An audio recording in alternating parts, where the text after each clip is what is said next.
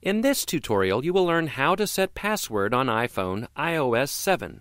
As the single device that raised the criminality rate in New York State in the past 3 years, it is correct to acknowledge that the Apple iPhone is a valuable, important product. Access to it should be protected in more than one form. Apart from the activation feature that is now built into all the iOS 7 mobile devices, there is also a password code that keeps your iPhone private and personal.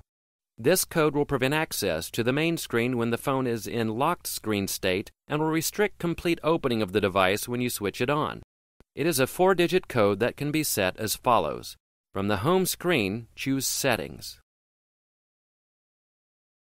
Then General. Scroll down to Passcode Lock and tap it.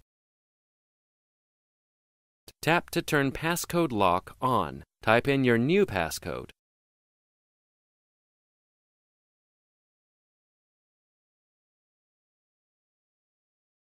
You have the option of selecting how often this will be requested by tapping Require Passcode. The options are Immediately, which activates the protection feature every time your phone locks off, and after a certain time frame. To prevent brute force password entering after theft, you have the option of deleting all your data if someone enters a wrong passcode 10 times in a row. If you're not happy with this level of protection, third-party apps can help you add passwords to various assets in your mobile devices, files, folders, and even sections of your settings, Lockdown, Folder Lock,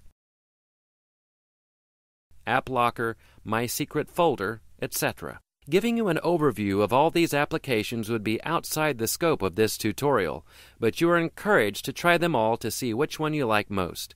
Just keep in mind that some of these apps run on non-authorized tweaks of your mobile device, like Cydia. Congratulations! You have learned how to password your iPhone in iOS 7. This was a HowTech tutorial. Like us on Facebook, love us forever, or leave us a comment here in the fields below. Thanks for watching.